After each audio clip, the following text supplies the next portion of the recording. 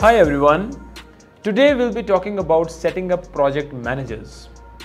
This is something of a golden goose advice, something you learn from experience, not in books.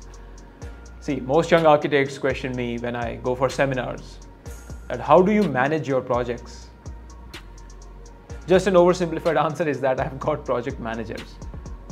See, each of our architecture projects, be it interior design, or a residence, or a hotel, or whatever Space 5 is doing, is held responsible by one project manager.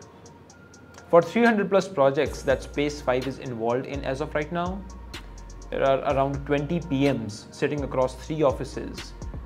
They are kind of sub-owners of my practice, if you may like to call that. They manage and cross-manage the work. They are responsible for each and everything that goes in and around that particular project. They coordinate with contractors, clients, vendors, stakeholders. Each PM has around 8 to 10 team members under him. So by developing PMs for the office, even if my team strength goes anywhere north of 500 people someday, I know that if I meet with my PMs once a week, I'll get a gist of everything that goes in and around my office. I sit with them every Monday over a Zoom call, let's say. So even if I'm on travel, so I can get a gist, what's coming and going. Now you might ask me that Harkaran, what you are telling is applicable to a practice as large as Space 5.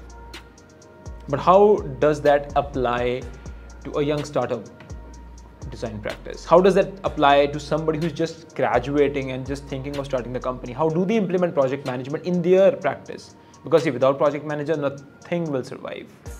So the next video is on that topic. Stay tuned.